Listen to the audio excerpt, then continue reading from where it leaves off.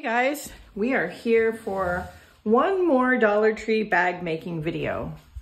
So for this one, you're gonna need 4 of these dish drying mats. Now, the first time I did this bag, I wasn't intending on making another one, and I used the dish drying mats that had a bee print all over them. I can't find them anymore. They're sold out everywhere. But I did find these solid colored ones. It doesn't really matter which ones that you use. They're all about 12 by 18 and they're double-sided with the foam in between. So you'll need 4 of them. You're gonna need 1 for the front, 1 for the back, and then you're gonna need 2 more. So these 2, as you can see by my chalk lines, are gonna be cut apart. So this one's gonna be for the top and the bottom. This one's going to be for the 2 sides, and then you have a piece left over that you can probably use to do a pocket on the outside. Although, to be honest, on this one, because our strapping doesn't exactly match our bag, and I only have gray zipper tape, I think we're going to do something fun with the outside pocket and use this old piece of a vintage quilt. I will also talk to you about how to line the bag, although we're not going to do that with this one. The first thing I'm going to do is I'm going to take all of these care instruction tags off, and I am going to zigzag on either side of my chalk lines before I cut anything. So let me go do that and I'll be right back. Okay, so that is done. You aren't going to be able to see it super well because I used this a similar color thread to the dish drying mat. But you can kind of see the indents where the stitching lines are. So I'm going to cut between those stitching lines on both pieces carefully, hopefully.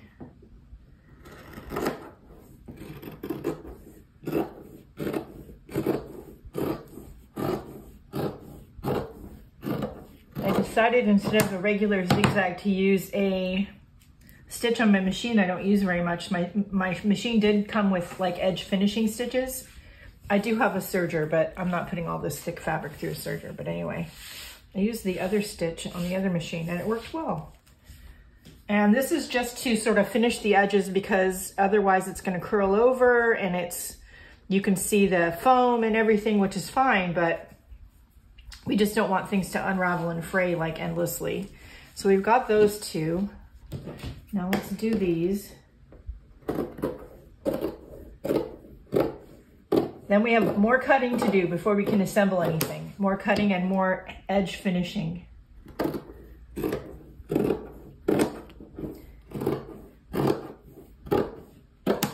Okay, 2 of these are for the sides of the bag. The other one is extra, so we're gonna set it aside. On these, you need to cut them in half, but we want to continue with our zigzagging of the edges first. So we're going to do here. My tailor's chalk doesn't want to work well on this fabric. And then we also want to do here that 1/2 of one piece down the middle. And you want to do that to 2 of them.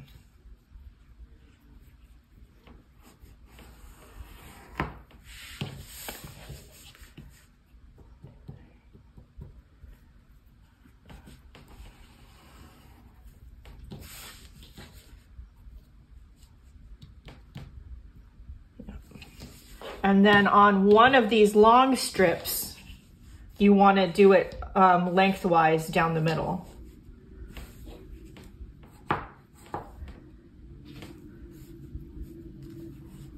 Now, I do like to give myself a chalk line, so I have sort of a general guide.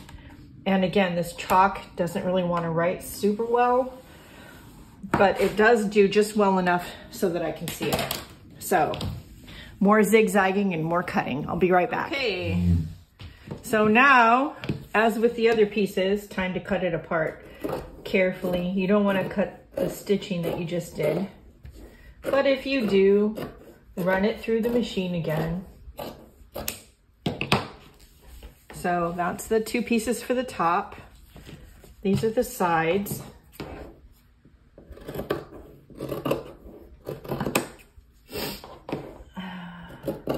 Now, I did also make a bag out of regular fabric I had in my stash recently. I'll put a picture right about here. It's a slightly different size, but the process for making it was the same way. I will talk to you at the end about how to line the bags if you want to put a lining in it. We're not going to in this one. But if you're going to make one of these bags and you don't want it to be, you don't need it to be 12 by 18. The front and back can be whatever size rectangle or square for that matter that you want them to be. The top and bottom pieces need to be the same length as your front and back pieces. Now I do 5 or 6 inches, but you could do 3 or 4. The side pieces need to be the same width as the top and bottom pieces. Now, for half of the side piece and half of the top and bottom piece, like the top piece, you're going to want to split them down the center, because what we're going to do is we're going to sew them together like this. And that's where the zipper is going to go, so that it's going to open on the top and down the sides halfway. And you'll see what I mean when we get there. First things first, I am going to, okay. First things first, we're going to sew the bottom piece to the front and the back. Now I am going to sew this so that these kind of zigzag finished edges are on the inside. Again, if you didn't want to be bothered or you don't like the look of that, you could line this. So you're going to want to make 2 of these bags, one with the zipper that's the outside and one without the zipper that's the inside. So we'll talk about that again at the end. So I'm going to sew this, but I'm going to leave about 1/2 inch on each end unstitched. I'm going to stitch in between. It'll make it easier to put the sides on. All right, let me do that. I'll be back. So your piece should look something like that. Then I like to do whatever I'm going to do to the front and back before I finish assembly. That includes putting on handles, putting on pockets, whatever it is going to be. So to that end, first we're going to do handles. Just like my other bag video, which I'll link down below, I'm using this cotton webbing. I almost always use this cotton webbing. And okay, so now just to double check, I'm going to measure from pin to pin on one handle and pin to pin on the other handle. Hopefully they're the same or close. We'll find out in a second. 29.5. This one looks shorter.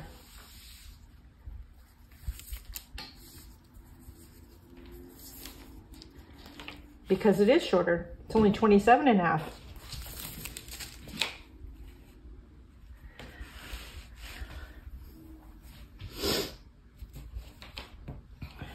So keep fiddling with your pins until your straps are about the same.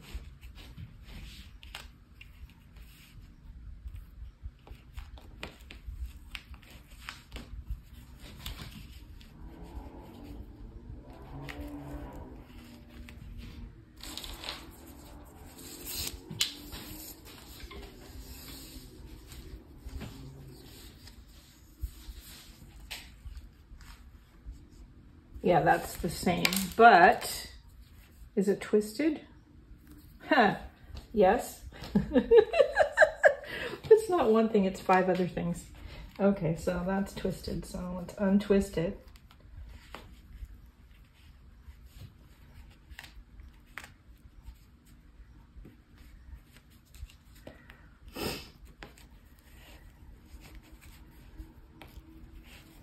And then remeasure it. Measure 3 times, cut once, right? Or is that a carpenter thing? Might be a carpenter thing. Yep. All right. So we're gonna sew those down. Of course, where this joint is right here, I'm gonna put some fray check, and I'm also gonna zigzag over it like 5 million times. one's not open yet. For those that don't know, Fray Check is like a fabric glue. Helps prevent the edges from unraveling.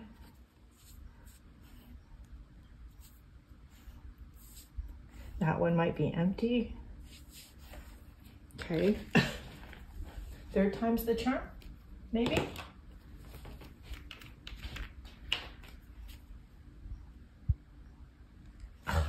Now that one's clogged. You guys, I'm so well prepared, ha ha ha. There we go.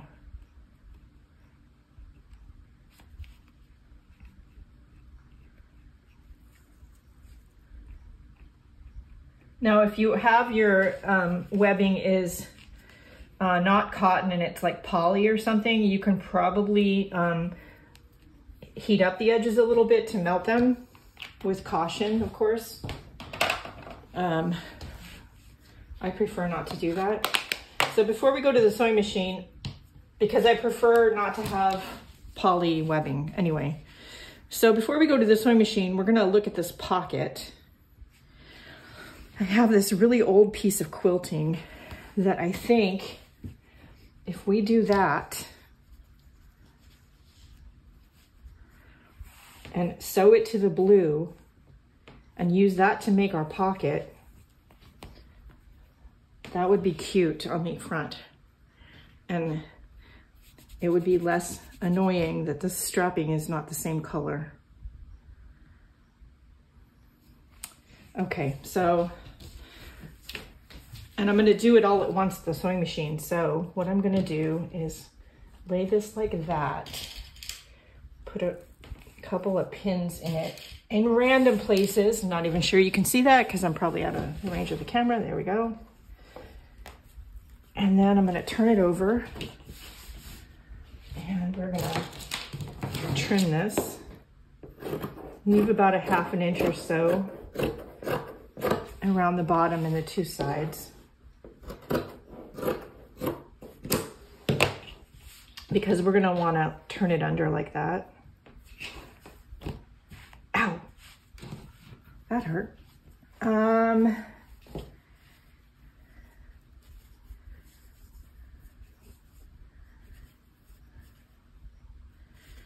Yeah, I think I might want to add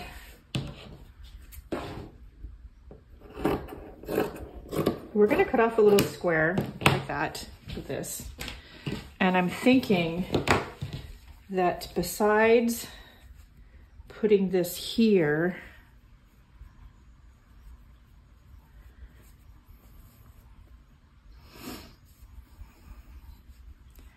kind of wondering if I use some of this to make a pocket on the inside or wrap around the strap. I think maybe a pocket on the inside. I could do it on this side.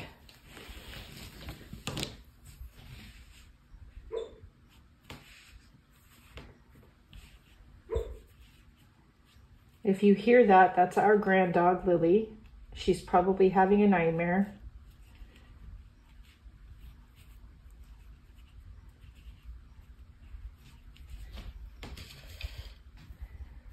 That way, if this fabric is in more than one place, it'll make kind of more sense.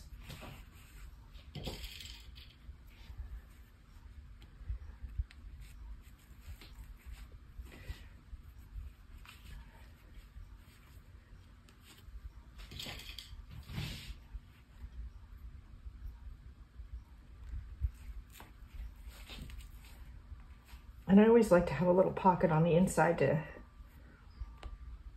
stick those small loose bits in so they don't get lost in the bottom of the bag, whether it's my house keys or something else. Okay, so we're gonna sew the straps on and both pockets on, and I'll be right back. Okay, so now the outside, front and back of the bag are done. I decided instead of sewing this top down, I would leave it open because then you have sort of an extra pocket to put things. And we did put the pocket on the inside. I forgot to take the pin out, that's okay.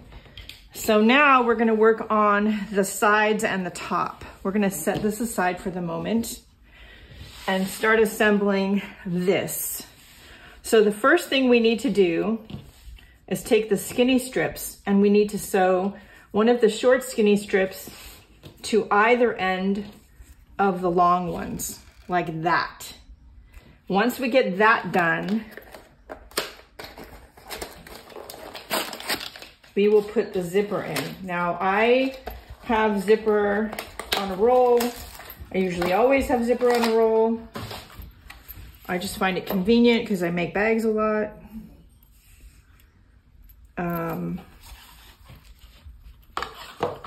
The only thing is I have to switch the zipper pulls around because I like to have 2 pulls that are center pulls.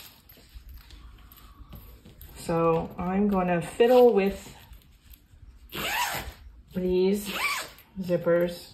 They come with 5 million zipper pulls, but you can cut it to the length that you need. I'm going to put all these zipper pulls down at the other end, except for 2. Okay.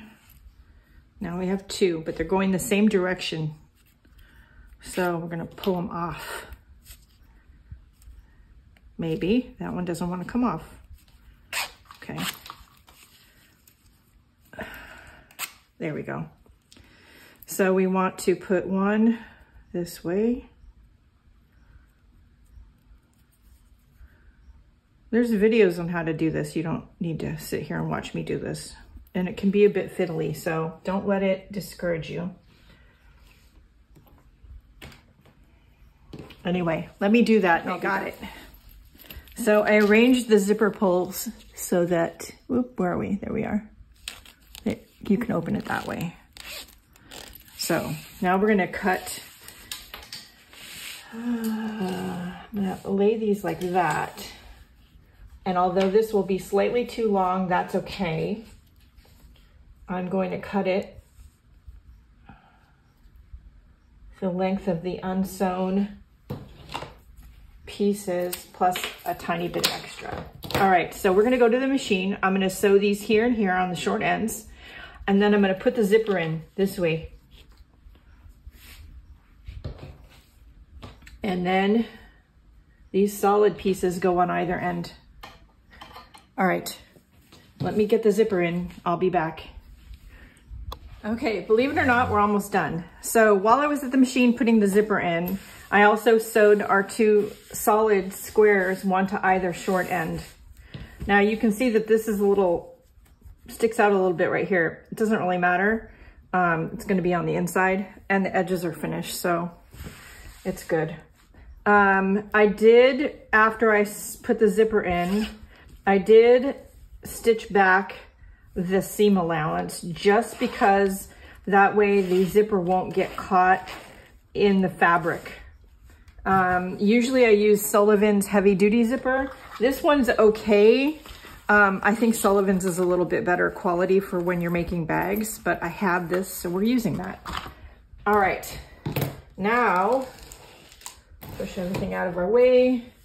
We get our bag front, outside up, and our top and sides right side down. We're gonna put right sides together. We are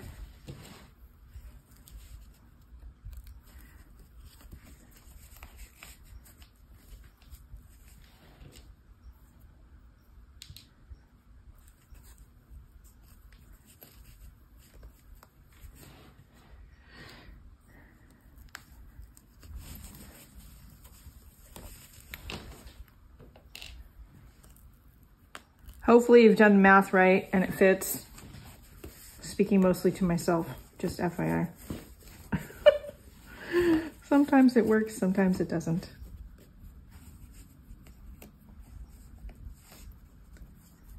Actually, what I want to do is put a pin there. There we go. Put a pin there. That way I have the center of each piece. Match them up and ease in any extra.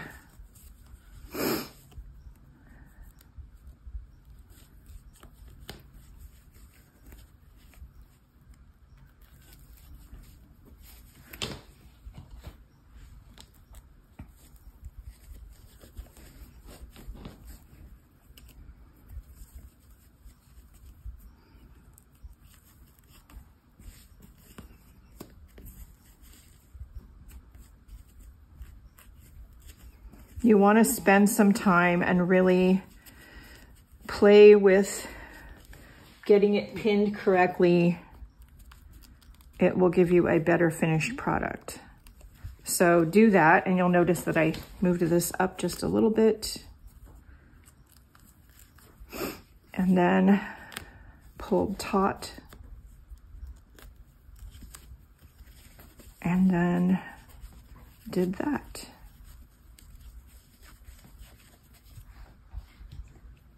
Because that seam right there should be close to the top corner.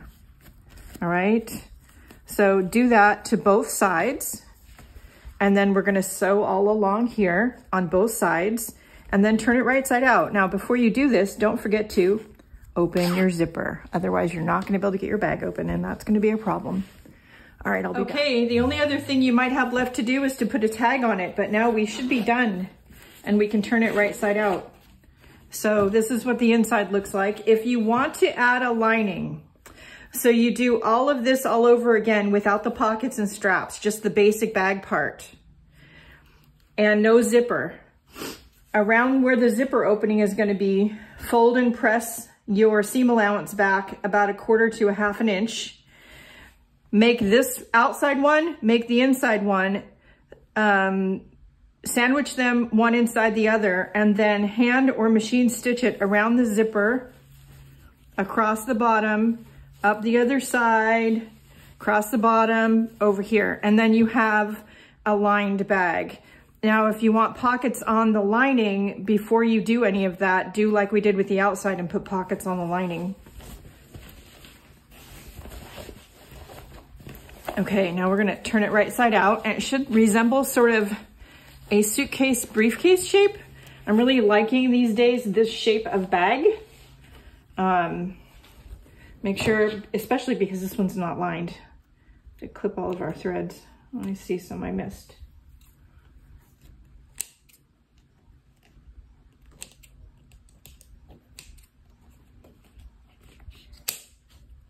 So, because it's not lined, we want the inside to be as neat as possible.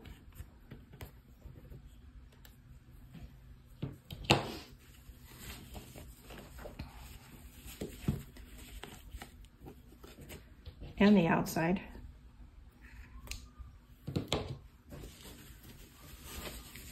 Push all your corners out. Now the corners aren't going to be perfect just because of the bulk of the fabric. They're just not going to look perfect, but that's pretty good.